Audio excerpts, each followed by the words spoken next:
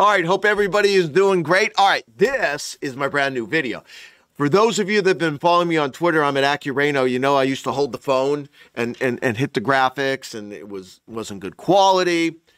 So we're taping this today, but we are going to start doing this live. I have my own little studio here they made for me, so I'm really excited. This and the title of this segment or of my video will be Chaos to Clarity.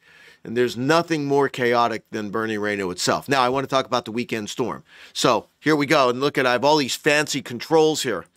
Let me go full here for a second. I want to show you, here's our storm across the coming into Northern California, Washington, and Oregon. This is the energy that we're going to be following here over the next couple of days. So it's this trough that's going to be strengthening central U.S. Saturday, but it really gets going as we move into Sunday here. So let me show you the 500 millibar. You knew that would be here, and I have a nice little drawing tool on this as well here. So let me turn that on. So let me show you what's going on. So here's our piece of energy right in here. This is going to be diving to the southeast as we head toward the weekend. I want to show this to you, and we'll put it into motion here really quickly here. So watch this.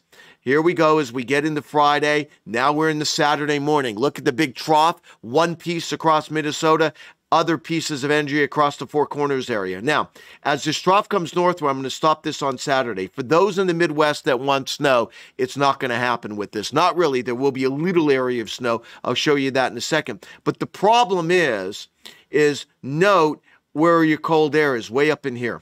So there's going to be a little injection of cold air coming in on the backside of this system across parts of Wisconsin, but don't look for a lot of snow with this across the Midwest. I think there will be more in the Northeast, but this is not going to be a big snow event, unfortunately, for those that want that. All right, watch what happens as we go forward here. And I have this is European. Watch this trough really get going here Sunday night, right here. All right, notice what's going on. Your trough axis, and this is Sunday evening, so the storm is already over for parts of the Midwest. But your trough is starting to be negatively tilted. You see that? And look at all of this energy. You're looking at winds of 500 millibars, about 76 to 80 knots. So that tells you you have a lot of wind energy here pushing across the Northeast. Now, at this time, you are starting to bring some colder air into the equation on the backside of this system. All right. So that is starting to occur in here. Now, this trough is going to come to the north and east. It's going to become negatively tilted. You'll also notice you don't have a consolidated piece of energy. You see how this piece of energy is strung out from north to south? That's what the radar is going to look like. So it's going to be this long area of rain. And again, on the backside, I'll show you why. I do think this is going to be changing to at least a little bit of snow here. All right, let's play this out as we go forward here. This is Sunday evening, European GFS, European GFS, European GFS. You see that? I'm going to go take this full so you can see this, all right? So you can see, here's my cursor. I have it in here. You can see this trough going negatively tilted. Let's go forward as we get into Monday morning. Look at this piece of energy rotate through. It's like a bullwhip Sunday into Monday across Pennsylvania and New York State. You see that? There's the GFS. Here's the European. Now, backside, here's your trough axis right in here. So this is where you're going to start getting some changing over to the snow. Again, Sunday night, Monday morning on the backside of this system as this pushes on through. So let's play it on out.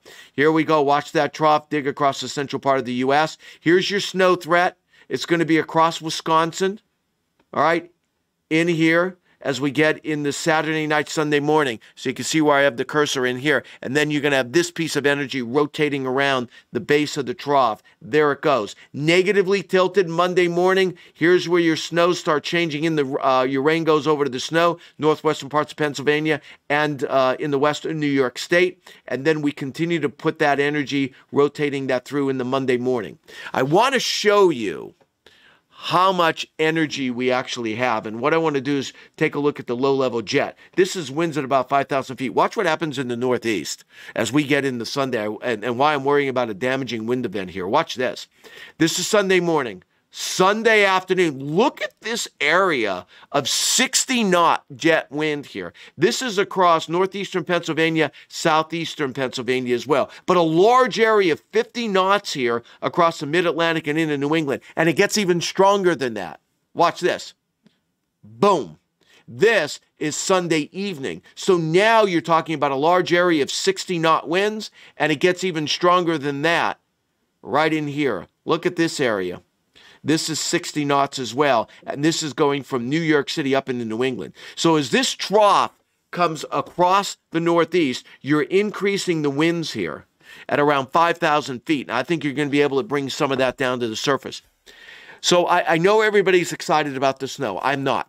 I'll show you the snow map. I don't think it's a big deal in the Northeast. What is a big deal is as this trough comes across the Northeast, you're going to have a tremendous amount of wind with this Sunday night into Monday morning. And I'm worried about power outages. Central and eastern Long Island, all the way into eastern New England by the time you get up on your Monday morning. All right? Because of this, watch that wind flow. Watch how that increases. Here we go. Sunday morning, Sunday afternoon, Sunday evening, Sunday night, Monday morning. Look at that wind Monday morning in Maine. That's 90 knots of wind in here. 90 knots of wind across eastern New England. Let me show you the surface map as this comes on through. Here we go. Right here. Okay, so watch. Here we go. Sunday. And here we go, Sunday night, and you'll notice all of this yellow showing up.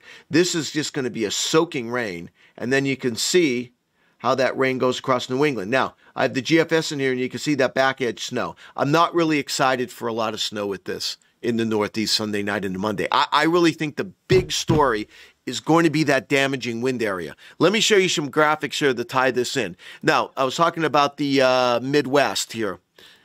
Let me show you the snow that we're looking at across Wisconsin. As I mentioned, it is not going to be a whole lot of snow, unfortunately, if you want that. You know, La Crosse, I'm talking about a couple of inches. Maybe in the eastern UP, you can get some. Now, let me get you to the Northeast. This will be Sunday night into Monday.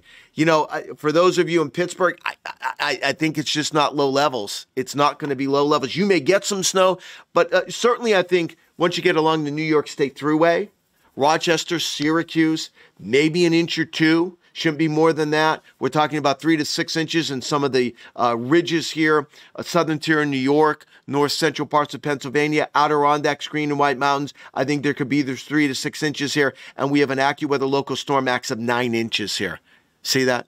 But here's the story, and I want everybody to get ready for this. This is going to be a damaging wind event here. Sunday night into Monday morning. It's southern New Jersey, but especially this zone here, central eastern Long Island, the South Shore, the southern islands, the Cape, Boston, Portland, Bangor. You can have wind gusts up over 60 miles per hour in here. Certainly, we're even thinking 50, 60 miles per hour. You can see that from New York City, southern New England, and most of New England. And if that happens, I think you're going to get some power outages here. This is going to be a very nasty, nasty storm.